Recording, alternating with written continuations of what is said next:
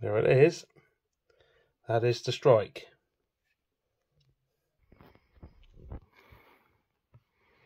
And as I always do, he's in a secure place now. I think it's 10 days. I think it's 10 days since I last fed him.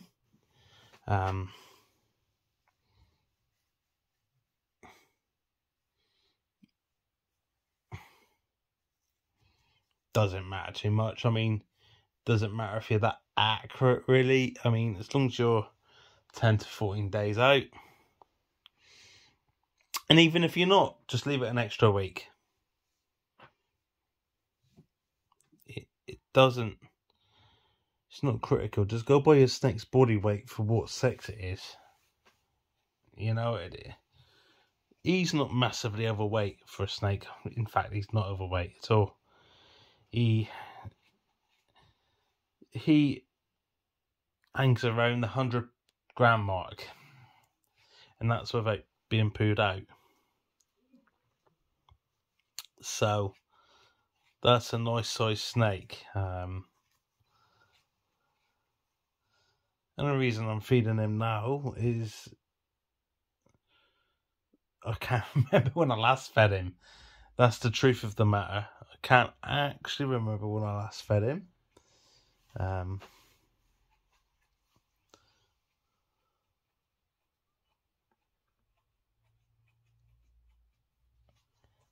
So I'm deciding to feed them all at once.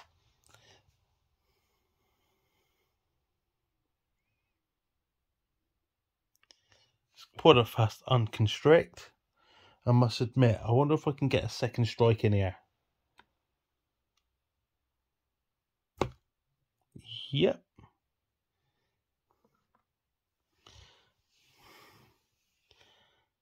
You got a second strike in as well.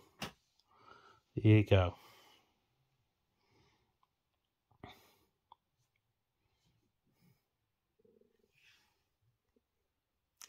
I mean, some people just let them feed in the enclosure. I don't like doing that. My reason for that being, I don't like the thought of them ingesting all the substrate. As you can see, he's going to probably lock on again onto the nose. I can tell you for a fact he is, just the way he is.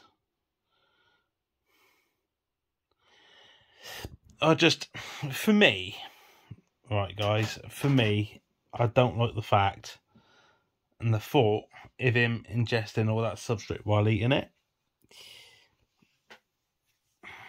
So I'll do it this way.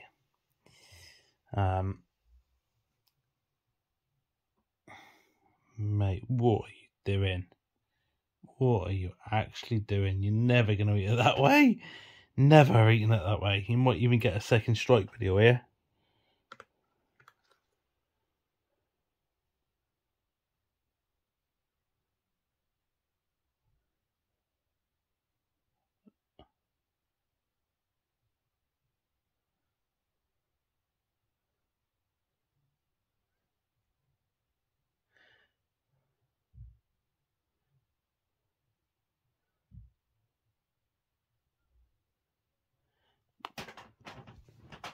And it can literally, now he's got the right idea, it can literally be like that. That's how patient you got to be. Now, I feed him here. I don't want him to ingest all the substrate in his enclosure, which he would do. Probably wouldn't do any harm to him, if I'm honest, because he would, the substrate I use is very, very water soluble. Like, put a bit in the water and it practically dissolves it. It's like goes to like tissue. It'd pass through him no problem. But my personal preference, I don't like that. So what I do is I let him strike, move him into this box, let him feed. Then I'll place him back into his enclosure within the box and let him slither out on his own accord. Let's face it, that don't provide any risk whatsoever. He's coming out on his own accord. all of my snakes trust me. And what I do, my hognose would actually feed out of my hand, right? Eat the food and allow me to put her back in. And she doesn't regurgitate whatsoever. That's how much my snakes trust me. And that's what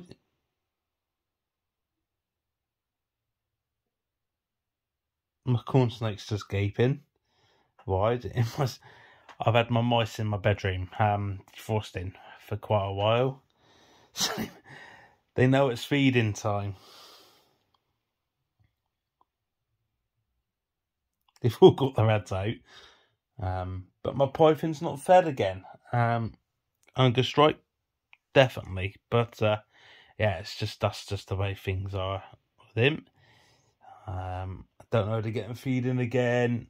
Everything's right. The temperature's always been right. The humidity's right for my python. It's just hunger strike. Let nature take its course. He's at a nice weight. He's at 1,510 grams. For a male, that's quite good. In fact, that's nice. You know, that's where you want to be. Not overweight, not underweight. Just so you want it. Not losing weight. Yeah. As for my hog nose, perfect again. And then we're on to Taz. He's an absolute beaut. As you can see, he is a Dodoma cross. What percentage? I don't know. And crossed with what? I don't know, because I bought him from a shop. And they couldn't be specific on what it was. But I don't care about that. I didn't care about that because my intention isn't to breed him. As all my snakes, you know, I love every single one of them. I've got 5. And I think no less of one or the other. I'm going to turn my camera off now. My camera light. Because at 10 minutes, it's just going to shut off. So if I turn it off briefly and turn it back on, that will allow me to film in light for longer.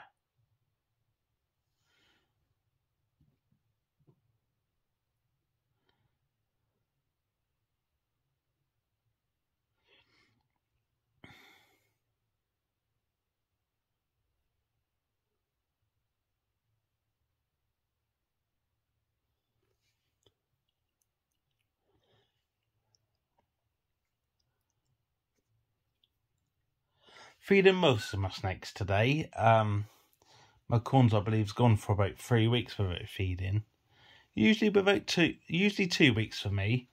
I could have fed my pod-sided pooter last week, but my corn snake the other one was in shed. I thought the extra week ain't really doing any harm. I've turned the light back on now. You know, isn't doing any harm, so I'm basically going to feed them more this week. And that's the crack, really.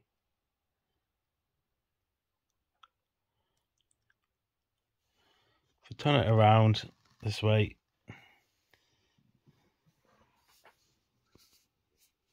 bring it in, focus it, you'll be able to see a bit more.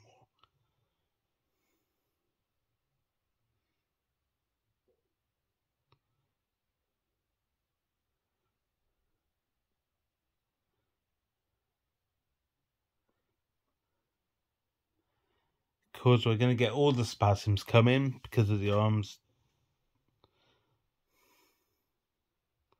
in the way.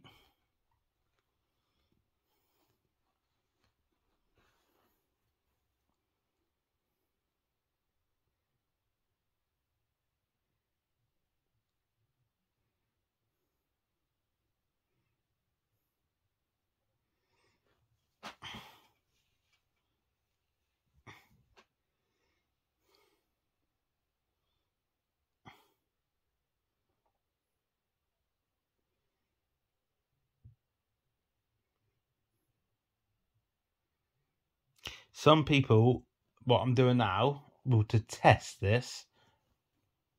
But as I'll say to them, you know, if it isn't broken, don't fix it. Now, the only reason I'm doing what I'm doing now is because it was broken. He wouldn't eat. And I found doing what I'm doing now gets him to eat. And that's it, really. Everyone's different. Everyone's snakes are different.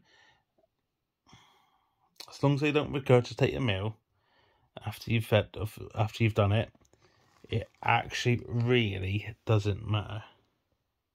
As long as that meal isn't regurgitated.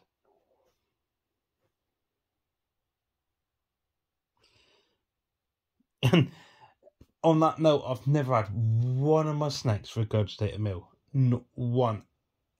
In fact, ever. So it's down to the owner and what the owner feel. And let's face it, if it did regurgitate a meal, you wouldn't do it again, would you?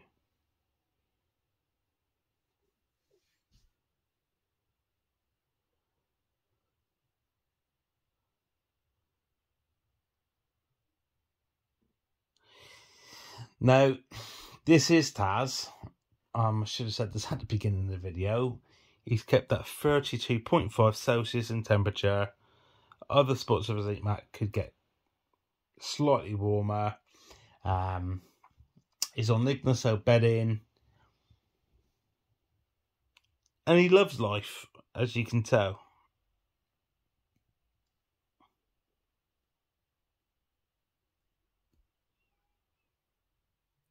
When I first started out snakes, and I went with corns, because that's how I first started. I got an anaphoristic corn snake, and then I ended up with a pod-sided pooter, both males. Both males, I said that a bit too fast. After that, I ended up with a hognose snake. Izzy is my anxiety snake. She's just a dream. They're all a dream, but there's something special about Izzy. After that, I got this little boy, who again has been fantastic, as all my snakes are. And then a friend of mine reached out to me and said, would I be interested in a python? Well, I had one plug socket actually left. And, you know, she wanted it coming to me as I'm a friend, blah, blah, blah. Has a neurological issue. And so, of course, I said yeah. And so I got my fifth.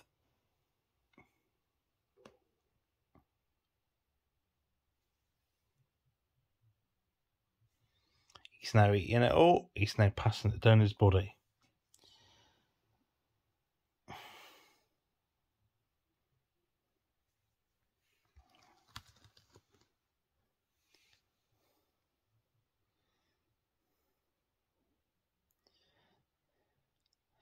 In just a second, what I'm going to do is I'm going to show you me releasing him back into his enclosure.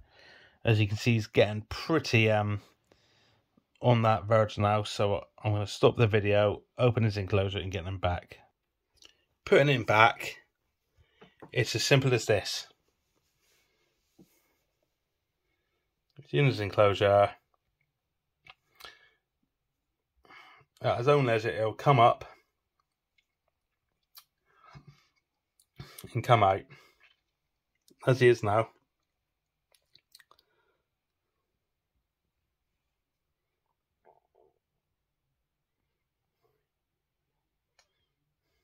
You can see he's pretty chilled.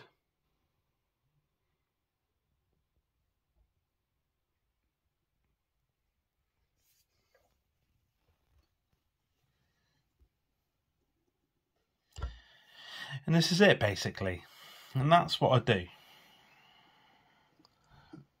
There is no right and wrong way here.